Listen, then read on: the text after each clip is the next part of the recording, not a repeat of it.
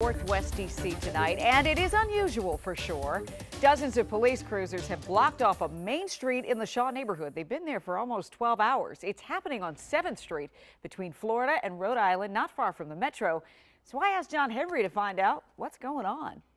There are still a lot of police cruisers here on scene on 7th Street here in Shaw. There are members of the D.C. Police Department, Metro Transit Police, and even the Fire Department. Now, this is where the majority of the activity is taking place, 7th Flats. It's right next to the Shaw-Howard Metro stop and about a block away from the Howard Theater. D.C. police have said they're dealing with a person who has barricaded themselves inside of an apartment. At this time, they say there's no threat to the public. That said, the sheer size of this response has still left many people around the scene confused. 7th is blocked from Florida to R, and once again, this has been going on for quite some time. Several people told me since at least 10 a.m. How peculiar is this? This is new. This doesn't happen too much. Actually, never. I've never seen this much cop cars around, surround everything, blocking off streets. You're just trying to go down the street here? Yeah, just trying to go to Carver, actually get a nice little salad.